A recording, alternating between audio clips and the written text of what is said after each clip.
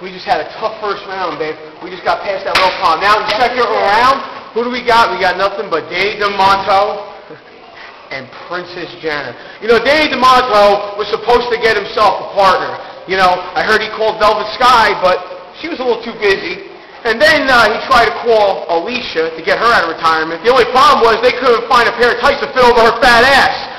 And last but not least, who does he come across? He gets nothing but Princess Janet. Well, Princess Janet, the last time I saw something like you, or myself or Brooke saw something that looked like you, we flushed it.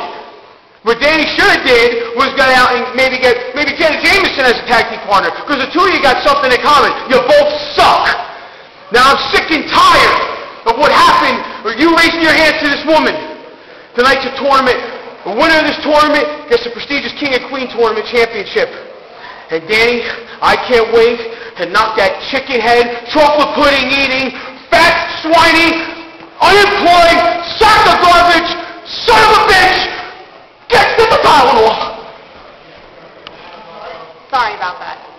Tonight, we defeated Vicky Oceans and Autumn Breeze. Kind of a piece of cake, if I must say so myself. Danny. My trainer, Danny.